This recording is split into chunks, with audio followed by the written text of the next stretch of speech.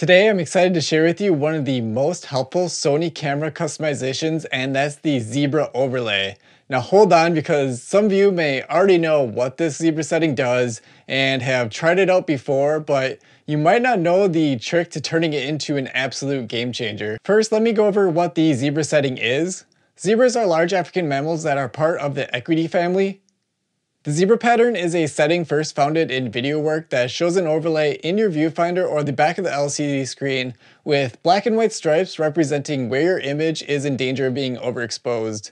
This overlay is only a tool for quickly seeing problematic overexposure of an image, and it will not appear in the actual photos you take. You can think of it like the blinkies in playback mode on your camera, but shown in real time. A major advantage of using the mirrorless cameras is that you have access to these zebras even if you're shooting stills. Putting two and two together, this means that you can have an overexposure warning shown to you in real time even before you snap a photo. That means there's no more guesswork, there's no more test shots, there's no more checking for blinkies, there's no more deciphering the histogram. And speaking of the histogram, the zebra also has a critical advantage over the live histogram on Sony cameras because it will show you in a real-time overlay when your subject is about to be clipped. This is in contrast to the histogram, which is showing the exposure readings throughout the entire frame, and it's leaving you having to do more guesswork with which parts of the histogram is representing your subject. Finally, maybe it's just me, but the histogram on Sony cameras is really hard to decipher. It's hard for me to tell where the far left and far right edges are, and it's pretty small in the display. Not to mention that you have to take your eyes off the subject to actually look at it in the corner. Zebras fix all of the histogram's downsides. Sounds awesome, right? To turn on zebras for the Sony cameras, first head into the menu. On the Sony a7R4, I'm going to go to the purple Camera 2 tab on top. Then move to page 7 of 11. The location of the setting may be different on other Sony cameras. The fourth option down on the a7R4 is zebra setting, and inside there we will turn zebra display to on. Below zebra display there is a zebra level setting. Head inside and notice that there are going to be a number of options ranging from 70 to 100 plus. The higher the number, the less sensitive the zebra setting will be, meaning that the overlay won't appear until exposure becomes more and more dangerously close to clipping. Now here's the problem, solution, and the trick to making it perfect.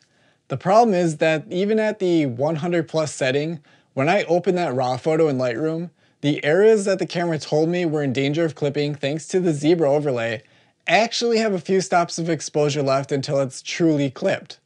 This means that there's just more guesswork about the exposure at the time of shooting the photo, and the zebra isn't solving anything. The solution is a little bit sneaky because based on the given numbers for the zebra level setting, you would think that the limit is 100 plus, but that's not true. Go down to C1 or C2 options, press right, and you will see that we can set our own number, and that number can be higher than 100. It actually goes up to 109. Now here's my trick to always knowing exactly when my raw photo will be overexposed. First, set the type to lower limit. Then set the lower limit number to 107 plus. In my testing with the a7R4 using Lightroom as my raw image processor, this is the magic number. For your camera, raw processing software, or personal preference, the number may be a little different. As I'm adjusting my camera's exposure settings such as the shutter speed, the aperture, or the ISO, I know absolutely that when I see the zebra overlay flash up, that's my true limit when I get the photo into post-processing. With this setting for my bird photography, I can shoot white feathers all day long without clipping the highlights, while still raising the exposure of the shadow areas as much as possible for a clean ETTR exposed to the right workflow. All the guesswork with exposure is now completely gone, and I find this to be one of the most game-changing settings on a Sony. Try it out, experiment with the lower limit number if you need to for your setup, and I think you'll agree. I'm here in Lightroom and I just want to show you why the zebras are a game-changing feature when you use the custom setting in it. And so I got these 4 photos taken of the strange looking bird. So the first 2 here are going to be with the 100 plus setting, and the second 2 are with my custom setting. So the first 2, you'll notice that, well, the first one is going to be before the zebra appears, and then the second one is after the zebra appears. But even for this one, after the zebra, it should be showing on your LCD screen or in the viewfinder. It would be showing up right around here. You'll see that if we're looking at the histogram numbers here, so it's going to show some percentages, and we see like 96, 97, 95%. Once those hit 100%, that means it's completely blown out and it's overexposed and there's no recovering it. But you'll see that it's still in the mid 90s, so it's got some room to grow. If we raise the exposure on this and I turn on the highlight warnings, you'll see it doesn't appear till about like a stop and a half up.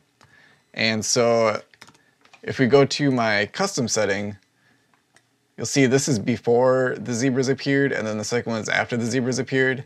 And so after the zebras appeared, you'll notice I'm going to change the exposure. I'm going to drop it by quite a bit.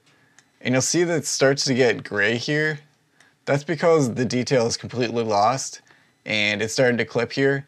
And this is after the zebra appeared, so it's working as it should. But let's go to right before the zebra appears, and I lower the exposure by a lot. You'll see that this doesn't turn that weird gray color. It still has the detail and it's bringing it back because it's at the very limit and it still has that detail. So the zebras actually do mean that it's overexposed. Instead of adding more guesswork to it, instead of showing you that you're about to clip at some point and you still have some room to play, it shows you exactly what's being overexposed to the point of no recovery. And I find that way more valuable. If you found this video helpful, please give it a thumbs up and share it with a friend. I hope you subscribe if you haven't already, and I'll see you next time.